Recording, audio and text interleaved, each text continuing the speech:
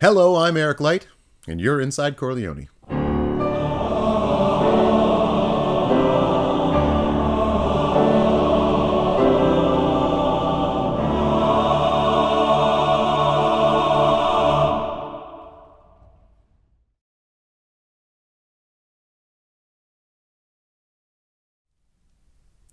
Hello and welcome to Inside Chor Leoni. My name is Eric Light. I'm the artistic director of Chor Leoni Men's Choir based in Vancouver, British Columbia, Canada. And we are so glad to have you with us this week. We've got as our special guest Andrew Fuchs, who is part of the Leonids, a professional ensemble that we are starting to be the headliners for our yearly Van Man Male Choral Summit that we have in the spring. This will be coming up in May. Really excited to be part of that music making. Lots of world premieres happening, composers coming in, etc., etc., and then just a ton of different choirs coming together. Our My Voice program, Chor Leoni, the Leonids, our festival singers, all joining together on the stage of the Chance Center here in British Columbia at UBC, and singing together. It's really one of the best weeks of my life, and we haven't been able to do it for a while, so it's going to be really good to get back to it. Before we get into that, I want to play a little bit of Chor Leoni in a performance that we did just this last November. It was actually the world premiere version, the world premiere TTBB version of a piece by Twin Cities composer Shruti Rajasekar. Funnily enough, she attended high school where I used to teach for 2 years at Wayzata High School. Was part of the choral program that I taught in for a while. We figured that out after the fact, so the age is really starting to show on me here. But she is an extraordinary young composer, and she is also very well versed in Indian classical music. And this work is really a melding of these Western choral traditions as well as her Indian classical training in this setting of "Do Not Stand at My Grave and Weep," a pretty well-known poem that is very appropriate for our Remembrance Day time. And in this work, Shruti has in different sections, depending on some of the imagery that the poem talks about, she has set each of these sections in different ragas, in different scale degrees, or in different scalar systems. And it's really quite amazing how she has used all of these other techniques as this underlying force of the composition.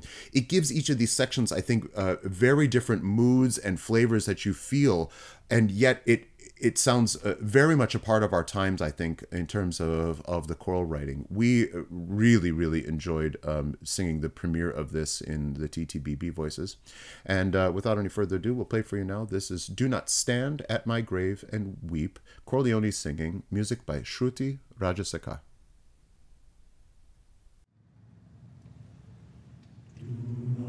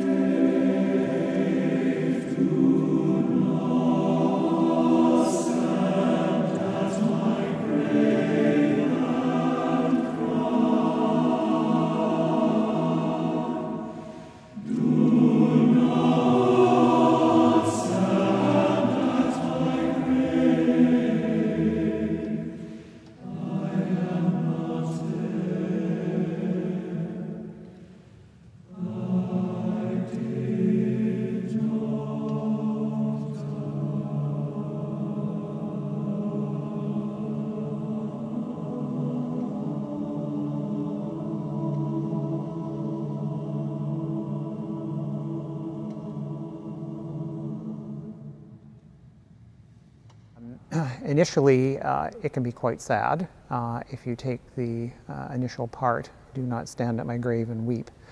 But for me, I think the most important part of the piece is the rest of the words and the music that goes with it, which you're part of the wind, you're in the autumn leaves, you're in the area around you. And that's exactly how I remember my family members. And this particular piece, every time we sang it in rehearsal, and indeed when we sang it in person, because of that, I had a hard time not starting to cry. But once we got into the piece, and particularly in the first tenor part that I sing, then it's like my spirit and the spirits of my family members are with me, and we're just sort of soaring. And that's what I remember mostly about this piece. Oh, well, I think you can hear in the way we sang it the love that everybody put into this piece.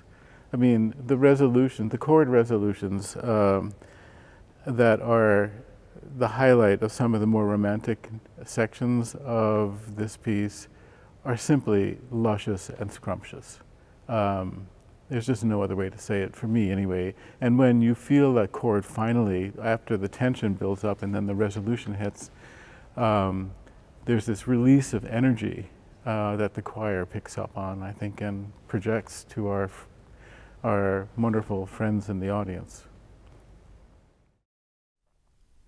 That was "Do Not Stand at My Grave and Weep" by Shruti Rajasekar. That was a new version of that piece that she made especially for Chor Leoni in a TTBB version. And I want to also thank Bob Keys and Eric Christensen for contributing their thoughts about singing that piece. As we came back to singing this last fall, coming out of COVID, we performed that work at our Remembrance Day program this last November, and it was also featured on our digital program for our Remembrance Day show. So we just feel so honored to have that new work from Shruti, and hope to work with her again. I think she's cool, and her music is fantastic. I am so excited to welcome our guest for the show today. He has been a part of the vocal ensemble Tenet. He's sung with Seraphic Fire, Clarion Choir, Trinity Wall Street Choir, and he is also now a permanent member of a group called New York Polyphony. You've heard from them already with Steve Wilson. So I want to welcome to the show Andrew Fuchs. Hello, Andrew. Hi, Eric. It's really great to have you here, and it's really great to actually see you and talk. We've not worked together, and part of the joy of all of this is just being some sort of internet troll and going around and seeing who's singing well and who might be great for this crazy project that we're creating.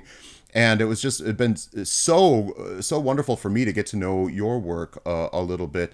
And I'm just so excited to do this. So thank you for joining us. Where are you joining us from today, if I may ask? Sure. I am in New York City, specifically Jackson Heights, Queens. Aha. It's just a little bit south of LaGuardia. It's a very diverse neighborhood, incredible food options. Like if you want some random Thai curry from a unheard of province, this is the place to get it.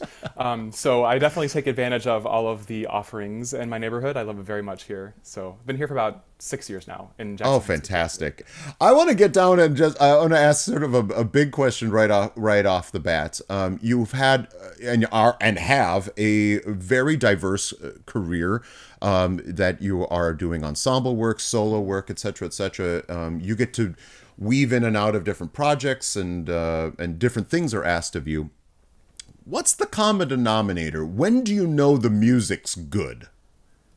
Wait, 2 questions. Yeah, right. It is. Yeah. Let's see. The common denominator, I think, for me personally, is just keeping fresh. Like staying on top of my voice, my technique. I feel like I do have quite a range of skills that I do, and ensemble stuff, solo things, and I think they really actually work together in many ways. Sometimes they can butt heads a little bit if it's tessitura demands or long stamina things. But in general, I feel like they really do give me an opportunity to kind of cross-train in that way. And I love... You're the CrossFit guy? Yeah. Oh my gosh, not at all. Hardly. So I do try to... I mean, I have a teacher who I love very much, and I'm always checking in and staying on top of just the technical stuff, because I feel like without that, you know, I know that I can't do a whole lot. So that's kind of my number one thing. The common denominator is just trying to be in as best vocal health as possible. In terms of the music, I guess when you said, you know, when do I know the music is good? What were you alluding to in that? Or well, I think there's maybe two things. You know, it's like when you're in that moment, you know, how do you know? And then maybe when you stand back from a project, or you know, afterwards, or what your hopes are, like maybe in terms of what you hope that impact is. Yeah, I mean, I think maybe this is also a little bit related actually. Another common thread is the interpersonal vibe of whether it's a huge choral gig, a one and a part ensemble thing, or a step out solo, whatever. I usually take away with me, you know, how I sang, but also how I felt in that arena. And I feel lucky that after many years of doing this, I can be a little more selective and protective about the arenas in which I enter, because I do think that is such a great, that can be such an influential factor in how we perform and how we feel when we're out there on stage. And so I know it's a good gig when I feel good up there, you know, and that is like there are many parts that come into play with that, but you know, location, fee, people, all these things, the repertoire.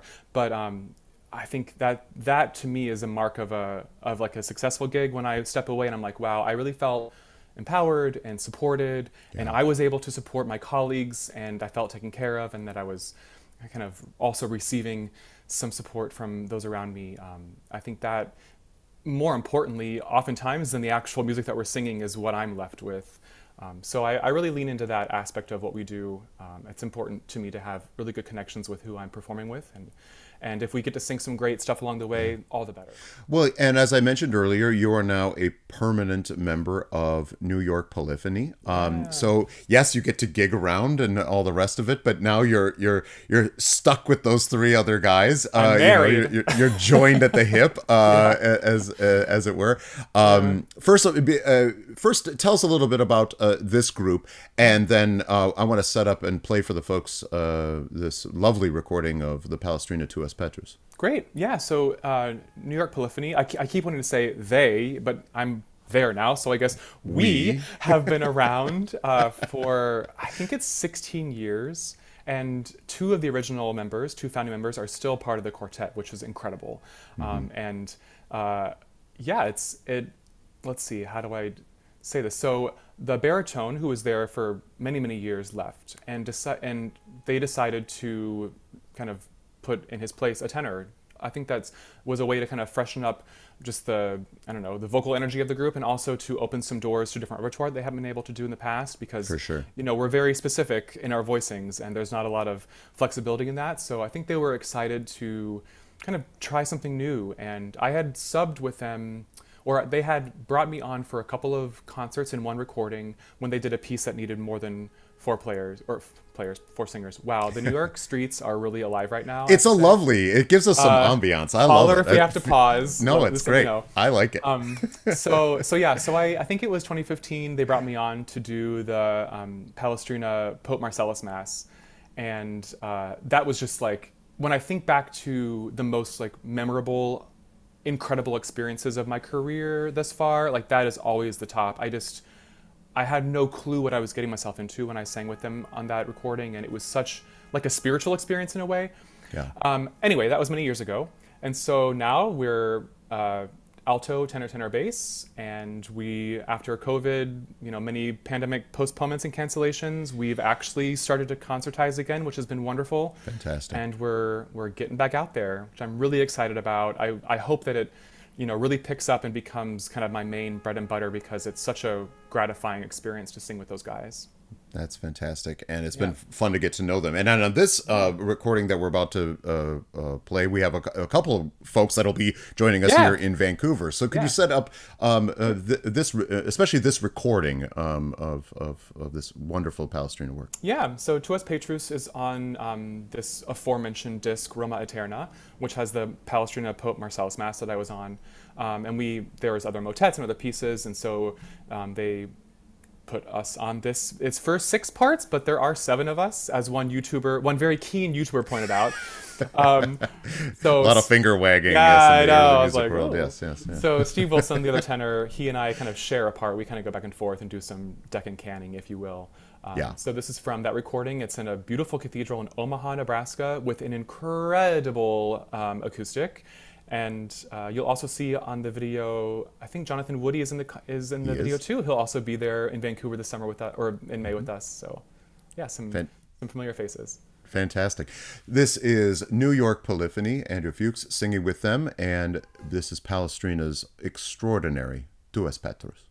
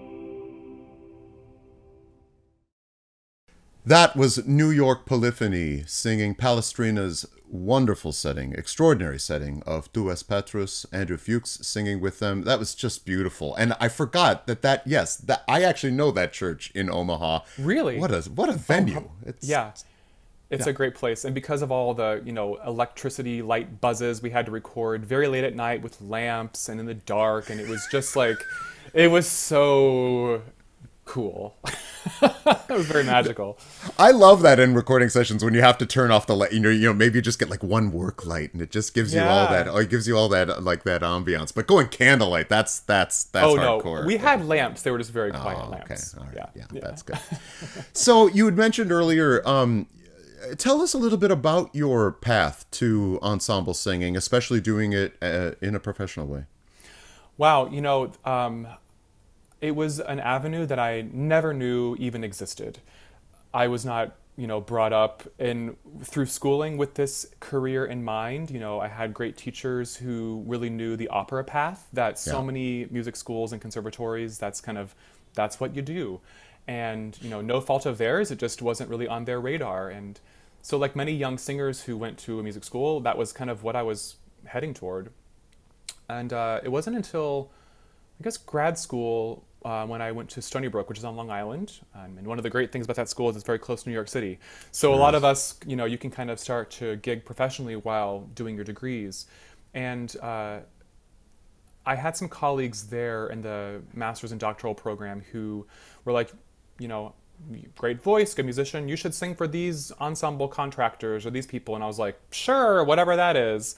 I really didn't even know that was like, you get paid to do that? Okay. Right. I'm over here trying to learn Mozart arias and whatever. And it was like, all right, I'll give this a whirl. So, I know that there are some people who have very methodical, ambitious careers about like, I'm going to do X, Y, and Z and have this career. I really feel like my career has been a series of just doors that have like appeared. And I'm like, okay, I'll give that a whirl. So I really just fell into it, and within the network, kind of gained more opportunities through who I was gigging with, the other singers who would refer me to conductors and other ensembles. I really owe a lot of what I do to the people who I worked with, because I wasn't terribly ambitious, knocking on doors to sing for people. I just didn't even know that was really what you needed to do for this ensemble world stuff. Things started to happen, and I followed. The ball was rolling, and I was like, well, people want me in this world, so I'll just give it a whirl.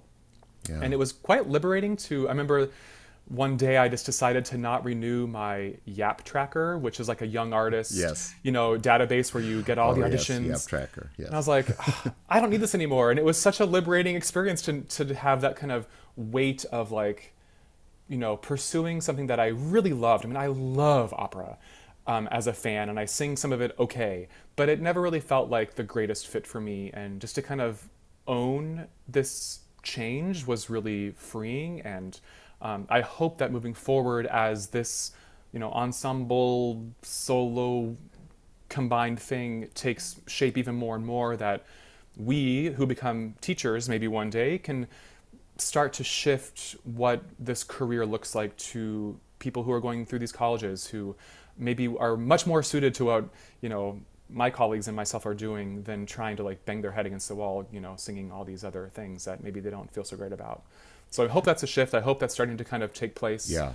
I think it's really important that people out there know that you don't have to only have the one path that works for like 10% of the people. There's or if that. Yeah. I think you're generous on the 10. Yeah. There are different ways. Well, and I think, I could do a whole afternoon talking about how musical education, especially, for your undergraduate, graduate, doctoral programs, we've been, there have definitely been narrow castings of what this is in terms of all of our learning. And I think it's particular, you bring up, I think, a really interesting point, because voices don't develop. You don't even know what this instrument is until you're 26. Sure. And people develop at different times. Exactly. And so if your voice goes one direction and you haven't developed the skills towards that and the knowledge of that repertoire, it's just it's just sort of insane. So yes. trying to make a 19-year-old, say, okay, you're going to be a Mozart tenor, whatever else. Yeah. Who knows that? Well, I was a baritone undergrad. I really come a long way. It's just like, you just never know what's going to happen. You've come a long way, baby. Yeah. It's like, what do I have to work with today? I'll do my best, Right. And again, like I said, I feel like part of it is just following the crumbs that are laid out in front of you by your colleagues or referrals or opportunities, and just being open to the uncertainty of what lies ahead, because I think that's just, it's, for me, it's been such a huge part of kind of not knowing and just going with it. You know? And I just think that story just needs to be told over and over again to young hopeful artists, because if you don't think you've got it all figured out, you probably don't, and that's okay. And that's okay. Who has it figured out? Give me names. Yeah, nobody. Very few people. I want to shift just a little bit. Sure. You're singing with a group like New York Polyphony, and that is, I mean, it's one on a part singing, unless you're, trading fours with, Stephen Wilson on a piece. But that ability to be your voice and bring your artistry into a situation while still working with somebody else in that, especially in that one-to-one thing. Not that there's 8 tenors in the section, you're going to make a section sound. I think that's a very different animal. And I bring this up because we're going to be doing quite a bit of one-on-a-part singing with the repertoire that we've picked for the Leonids. I'm curious as to how do you navigate that, maybe emotionally, interpersonally, professionally, etc., of how much of you is in that one on a part ensemble singing, and how much of that needs to be subjugated to the whole? Well, that's a great question. It's something that I most love about one on the part, word babble, one on a part singing, is that it is this combination of accountability of your own line and what you bring to it. And then also having an awareness of what's happening around you, which sounds kind of dumb, like duh. One would think, right? But one would think. But when you're on one and a part, I mean, especially in the kind of things that New York Polyphony sings, this Renaissance a lot, I mean, so much polyphony, which on the page might not look very difficult in terms of range or I don't know what else.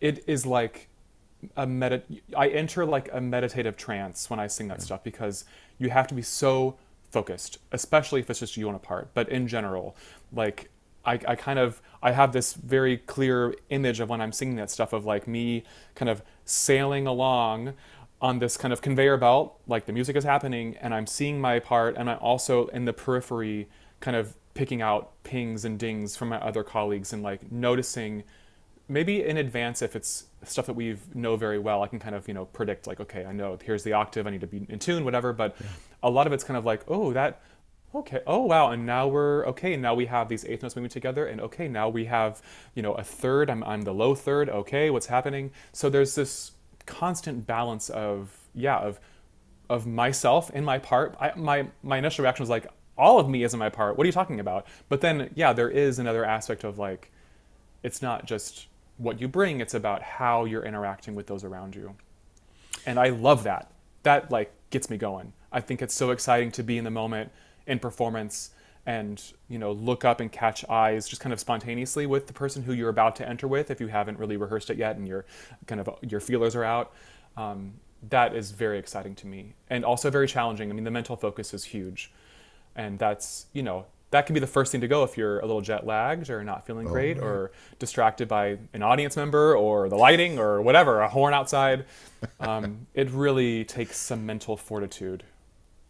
I couldn't agree. And you're going to go on the road with a group like New York Polyphony and sing this repertoire over and over and over again. Yeah. And at least I always found that when doing that kind of repertoire, if you allow yourself to be in that moment, the amount of discovery you can still have in the 20th performance of that piece is unbelievable. You like that was there the whole time, and like you have these revelations that are shared with other people. I know.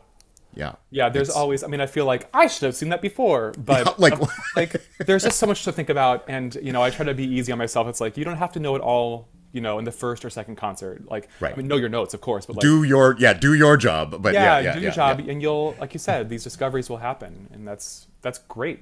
That's why these things are still around, because people are still finding these things, in these pieces. That's right. And I think if we do it right, the audience can be a part of that level of discovery that's both interpersonal, musical, et cetera, et cetera. It's such a wonderful, the interpersonal, I'm sorry to keep going. One thing that I really love, especially with a group like New York Polyphony or a really high caliber performing group, where people are experienced in kind of the nuance of singing with other people in that very focused, exposed way. Like, I remember we had a retreat this past summer, and we were recording some things, and sometimes you might have to like raise your hand and be like, oh, I need just a daylight's worth more time before this breath, or can we just like wait for me here, I have to swallow, or whatever the logistics are. We do it, yeah. We swallow a lot. I don't know what the marking on the score is for swallow. Okay, this is new to me. I'll give it to you. I'm learning. SW, yeah. Okay. It's all over my scores. But those kind of mechanics, which are kind of like mundane, but really important. If you're working at a really high level with colleagues who are also aware of those things, those are the little things that just happen. And that's so nice to not have to ask for those things. It's like, a relationship where the other person can kind of sense what you need. And that's just such a great feeling when you're in a concert and like, oh, maybe you're like, oh, I'm running out of air. I need to really like take a half second longer breath. We're here to catch each other in that way. And I love that. I think it's such a great collaborative spirit, especially in performance when you might not suspect it to happen.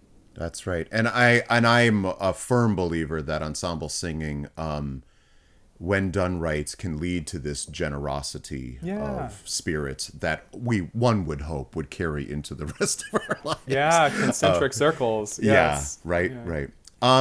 So we've created this Leonids roster, and you've sung with some of the folks that are coming here to Vancouver. You've not sung with some other ones.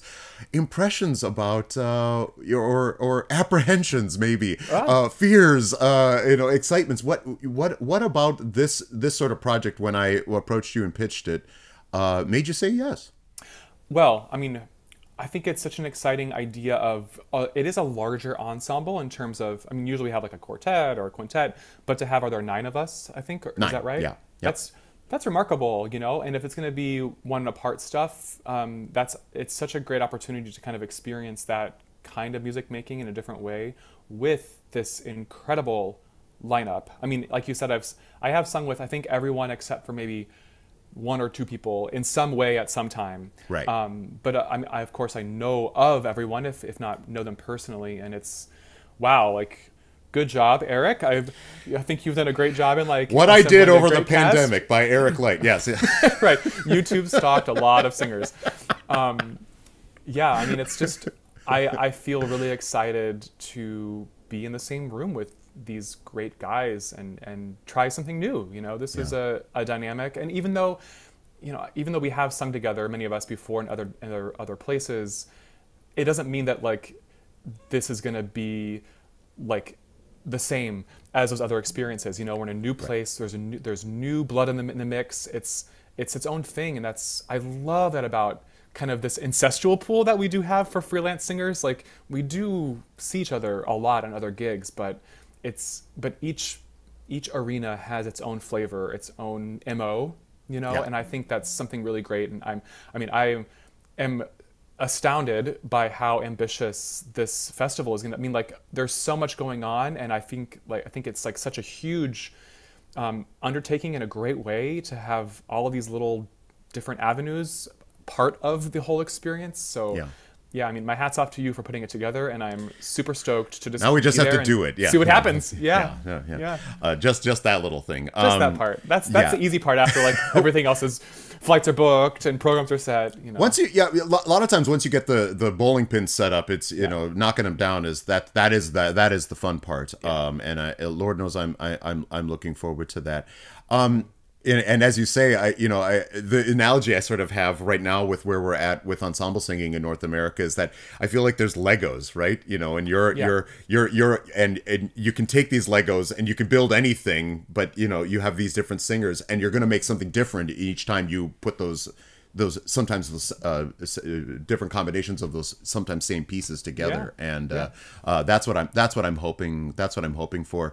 In terms of the repertoire, you've got a chance to look at all of it. Anything stand out for you as far as I have to start learning some different languages that I haven't sung in before. You're Estonian. You have a big solo in Estonian. I do. Yes. I think I've sung in like maybe once in Estonian. So, I love that part of it. I love diction. I love languages. So that's always very exciting to me. There's some new works that I'm pumped about. I love approaching new music, especially without the pressure of like, well, the best recording of this piece is the 1975 version of this. 500 years of history or whatever. Who cares? Behind you. But that can be kind of an unwanted pressure sometimes when, there's this, I don't know, lineage of a piece. So to be able to approach some music without any history I love that. That's one of my favorite things to do. Yeah, and that was part of my jam too, is like, let's make a fun once a year thing where you all get to come out to beautiful Vancouver and then do some stuff that you just don't get to do otherwise. So especially, we've a lot of early music singers, and so I'm like, let's just do new music, because they go hand in hand usually. And in some ways they actually really do, I think, with the way people are writing. But it will ask, I think, for some different vocal colors and some just and other musical challenges as well. Some of this music is just really flipping hard. Well, send me a little asterisk list so I know what to to look at first.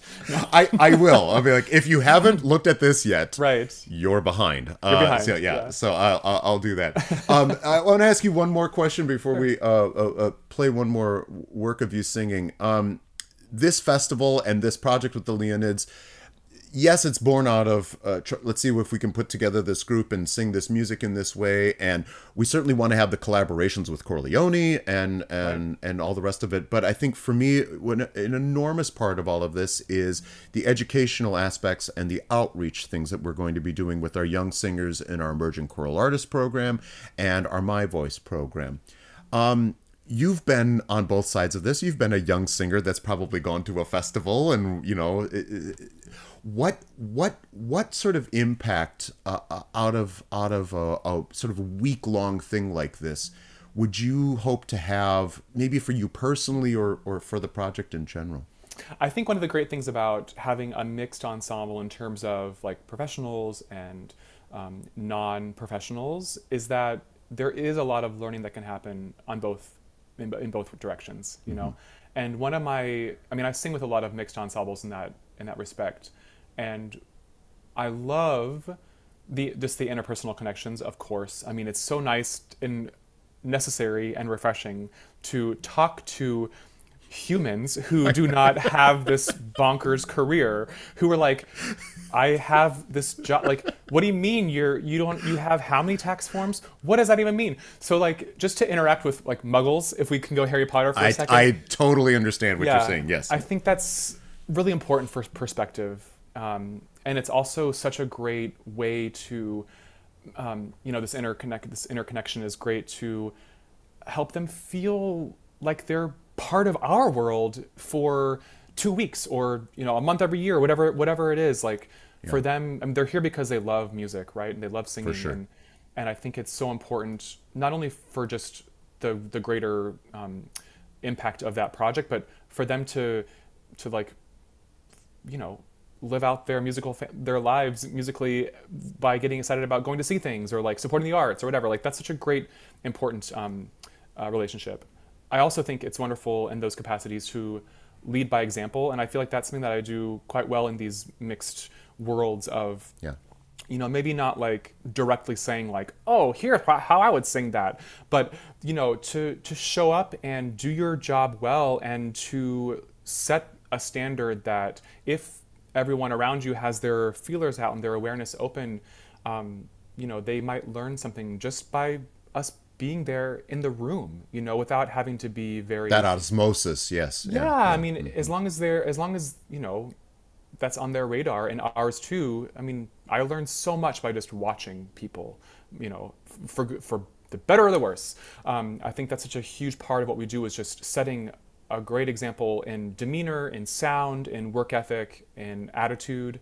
And I think that is, I think that's going to be really fun just to be with everyone there and see how we work together, and hopefully we'll all learn from each other in one way or another, whether very overtly or maybe more osmosis or subconsciously. Or all of the hopefully all of the above, right? Yeah. It is amazing to me that we're going to bring such a diverse crew of people together with different experience levels. For some of these young singers, it's going to literally be their first choral concert ever, which is extraordinary. And then folks like, they were bringing Eric Alatorre in. I mean, for the love of God, what hasn't he done in this world? Yeah. And what's amazing to me is we're all going to do the same thing. Yeah, it's kind of an equalizer, isn't it? Isn't that great? Like, where else does that happen in life? Yeah. Maybe we could all go bowling and some of us are going to get better scores or whatever. But that is truly extraordinary that we're going to be singing the same music and that it becomes something else different. Yeah. So I'm so looking forward to it, and I think this perspective and this attitude and this love of what you're doing and the way that we can share this and the way we can do this together, the way that you're saying all of this, boy, it kind of gives me all the tingles, and I can't wait. So yeah, thank you. I want to play one more piece for folks of you singing with New York Polyphony, and I'm going to tell you this. It's not very often that I see something and I see a composer's name and I've literally never heard of this cat. So could you please introduce When Evening's Twilight to us and give us just a couple nuggets of how to hang our hat on what we're listening to here? Sure. I too had no idea who this person was. Our countertenor is the artistic kind of genius behind the group, and he just handed out a piece, and I was like, okay, here we go, we're gonna sing this. So I was like, who is this person? But he, let's see, John Liptrot Hatton. Yes. Liptrot. Name? Liptrot, right? Yes. Yes, Liptrot. Yeah, he was a 19th century British Victorian composer, also a singer, and from what I gathered, an extraordinary accompanist. Just kind of a jack of all trades. He wrote operettas, a lot of part songs, comic songs. At one time, he came on tour to the States and performed with Stephen Foster. So I feel like, why don't we know more about this composer? Because he really has a huge output. And this piece, When Evening's Twilight, it's kind of like a fireside little gem. It's very comforting and warm and sweet, this nocturnal, serenade of sorts about, when evening is here, that's when I'll think of you. So it's a little cheesy in that way, but I think it's very lovely and sweet and simple in many ways. Yeah. So yes, John Liptrot Hatton. You heard it here. Hope to see more of you. Yes, and I'm actually going to go look because I'm just like, what is this? But it's a beautiful piece, and certainly of that era. It's sung extraordinarily by New York Polyphony. I want to thank Andrew for joining us. I'm hoping, I just can't wait to get to make music with you, and hoping all the folks here in the local Vancouver area will be able to come out and be a part of what you have to offer us. So thank you. Thank you, Eric. It's been a pleasure. I can't wait. This is When Evening's Twilight, sung by New York Polyphony. When evening's twilight comes round, when every flower is hushed to rest, when autumn is breathing on song, and every bird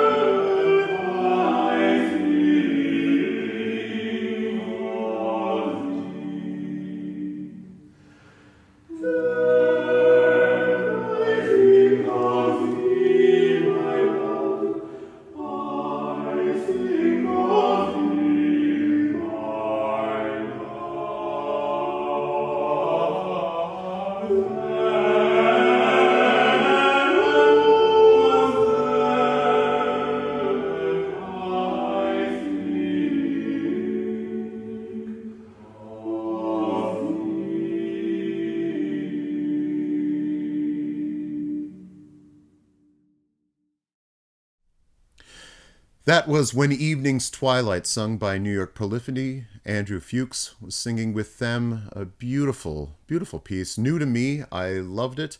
I'm so excited to be talking to the folks that'll be part of the Leonids, this new professional ensemble that we're creating for our Van Man Festival. If you want to sing with us at the Van Man Festival, there are links below that you can click on to register for that festival, part of that weekend in May. It's a really extraordinary time of fellowship, of music making, of learning, sharing, and growing. I feel really proud to be a part of that. We'll be back in a couple of weeks with talking to a few more of the Leonids. I wish you all the best. Happy spring if it's coming to you, and we'll see you next time.